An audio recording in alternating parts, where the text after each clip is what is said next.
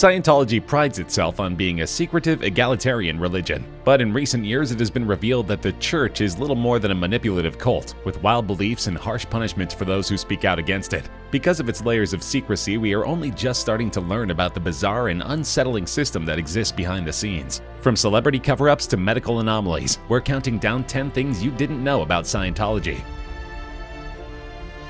One of the central tenets of Scientology's belief system is that all humans are fallen thetans. Thetans are all-knowing beings and became bored because there were no surprises. L. Ron Hubbard, the founder of Scientology, asserted that the single most important desire in all beings is to have a game. To have a game, it was necessary to not know certain things, so certain perceptions were negated. Since Thetans knew everything, this required them to abandon or suppress perceptions and knowledge. Over time, the loss of perception accumulated and certain Thetans began to cause harm to others. The Thetans have by now become so enmeshed in the physical universe that many have identified themselves totally with it, forgetting their quadrillions of years of existence and their original godly powers. The church defines an operating Thetan as one who can handle things without having to use a body or physical means. An editorial in a 1959 issue of the Scientology magazine Ability notes that neither Lord Buddha nor Jesus Christ were operating Thetans, according to the evidence. So essentially, the whole point of your time on Earth is to regain your former position as an all-knowing Thetan. The only problem is the church makes this process impossible, so you will continue to pay them for classes. If you know anything about cults, you know that they do everything in their power to keep you from leaving, even if you're miserable. Scientology has arranged a whole host of malicious strategies to incentivize their followers to stay. For instance, they will follow you for the rest of your life. Former Scientology members claim they hired private investigators to spy on potential enemies, sometimes for decades. Other former members told the newspaper they had to sign drawn-out affidavits in order to leave. These documents were allegedly intended to discredit them in case they ever spoke out against the church. In fact, Leah Remini, star of King of Queens, was recently framed for murder by the church. In addition, if your family and friends are still part of the church, they're forbidden to ever speak to you again. This is a trait shared with Mormonism and other manipulative religions. You can imagine how difficult it would be to lose your entire community and cultural identity, even if you strongly disagreed with the beliefs of the church. This has happened in a number of highly public cases, as with actor Paul Haggis, who struggled when he was disconnected from his family and friends after leaving in 2009. Rumors have circulated that Tom Cruise is considering leaving the church because he is estranged from his wife and daughter as a result of the same policy. It's noticeable that Scientology has many more celebrity members than other fringe religions. That's because their strategy involves making the Scientologist lifestyle seem glamorous and appealing. Actors like Demi Moore, Jerry Seinfeld, Tiffany Haddish, Jeffrey Tambor, and Nicole Kidman have been involved in Scientology, along with many others. The leadership in the church relies on these celebs to naturalize their religion and gloss over the unsavory details. They also keep an eye on their celebrity clients by hiring Scientologist employees in the homes of celebrities to report back to leaders. But in many ways, this plan backfired. Many celebrities have left the church in highly public fashion, drawing attention to the physically and mentally abusive nature of the cult. For example, Paul Haggis was shocked by the church's mistreatment of homosexuals, and Jeffrey Tambor has described the church pressuring him to leave his wife. In addition, most of the celebrities who leave the church often go suspiciously silent. Many believe this is because the church is blackmailing them. All this makes for bad press, but it hasn't prevented the church from acquiring and maintaining serious star power, like Tom Cruise, Beck, and John Travolta.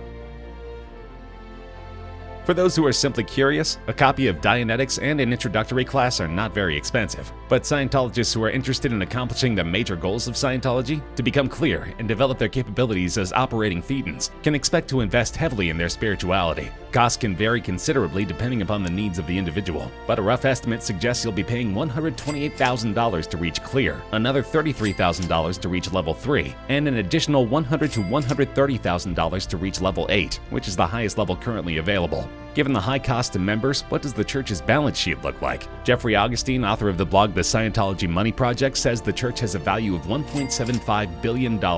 Approximately $1.5 billion of that is in real estate, primarily at its headquarters in Clearwater, Florida and in Hollywood, California. The church also owns property in New York, London, and Seattle, as well as other locales. Based on conversations with former Scientology officials, Augustine estimates that the church collects annual revenues of about $200 million. About $125 million comes from selling auditing services to its members, and the remainder comes in the form of donations. Augustine estimates that much of the money that comes in is spent on legal defense of the church. It seems scary to join the church as an adult, but it's even more terrifying to be born into the church. For one thing, Scientology advocates for something called the silent birth, where all present in the room, including medical staff, are encouraged to remain completely silent. In addition, as soon as the child is old enough to speak, they are subjected to sec checking, short for security checking, which is intended to ensure that the child is being raised with the values of the church in mind. Hubbard started the process in 1961, and it still goes on today. It involves an ethics officer asking the child lots of questions to make sure they aren't doing anything wrong. It can also be a way to spy on the kid's parents by getting them to say if they have heard or seen anything happen that goes against Scientology. If your parents are important people in Scientology, they might not have time for you. So a lot of children are rounded up from very young ages and raised in an isolated location known as the ranch.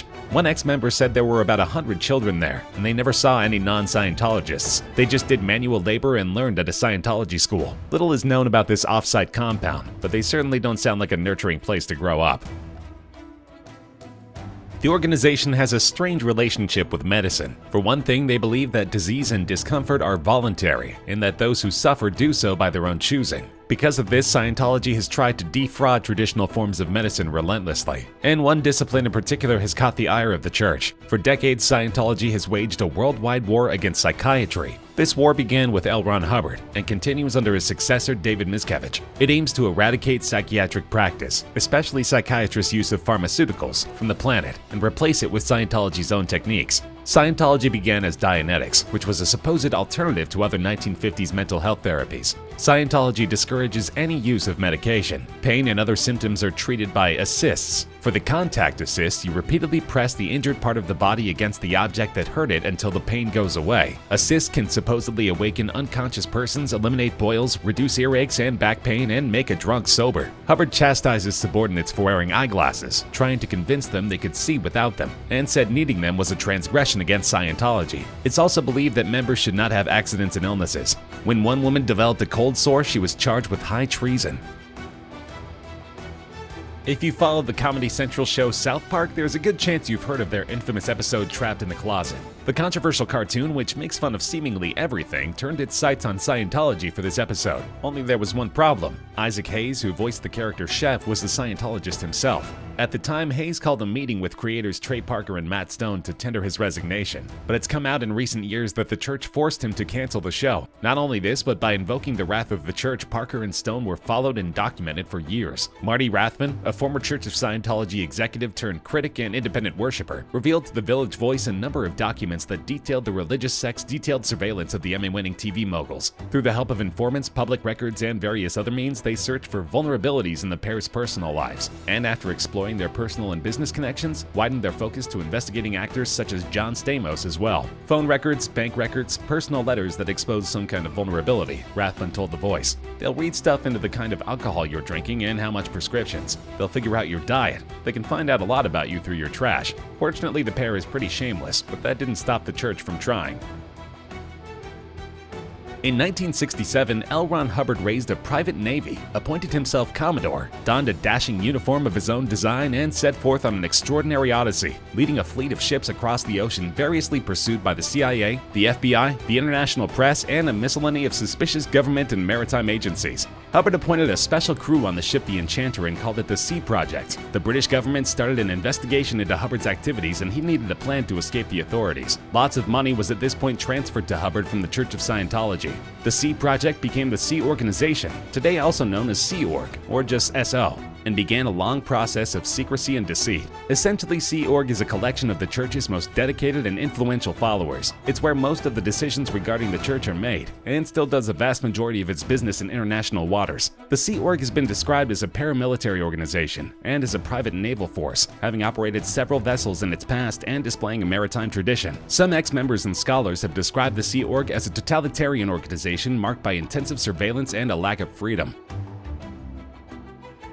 It's clear that you don't want to get on the bad side of the Church of Scientology. But even more than that, leader David Miscavige has proven to be a physically abusive megalomaniac by many of the people who were once close to him. Complicating this matter is the fact that his wife has not been seen since 2007. In fact, it was Shelley Miscavige's quiet vanishing act that first set into motion Leah Remini's fallout with Scientology. The 47-year-old Kevin Can Wait actress first stirred the Scientology pot at the 2006 wedding of Tom Cruise and Katie Holmes, when she asked about the whereabouts of Shelley. "I asked innocently, where's Shelley? Because I thought it was odd," Leah said on Conan. They were calling it the wedding of the century in the church, and with that there was a reaction of people just scattering when I asked where she was. According to author Lawrence Wright's book Going Clear, Scientology, Hollywood, and the Prison of Belief, Shelley both functioned as Miskovich's right-hand woman as well as a handler of Scientology's biggest star, Tom Cruise. And in the latter capacity, Wright claimed that she supervised the auditing of the Mission Impossible actor's then-girlfriend Penelope Cruz, as well as the search for Cruz's new partner following his split from the Spanish actress. Now, more than a decade later, rumors swirl about the location of Shelley Miskovich.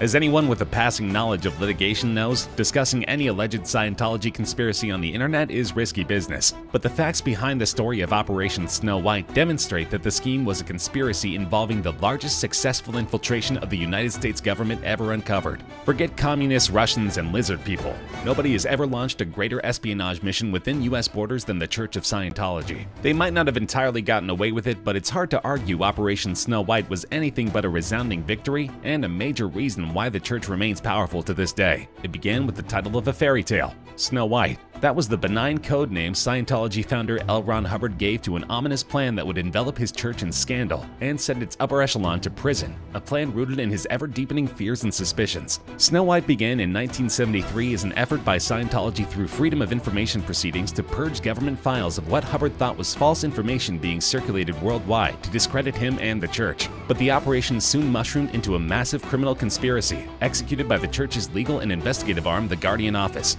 Under the direction of Hubbard's wife, Mary Sue, the Guardian Office hatched one scheme after another to discredit and unnerve Scientology's foes across the country. Guardian Office members were trained to lie, or in their words, to outflow false data effectively. They compiled enemy lists and subjected those on the list to smear campaigns and dirty tricks. Over the course of decades, the church destroyed documents and intimidated enemies. Ultimately, the operation was largely successful, and many remain afraid to speak out against the church to this day.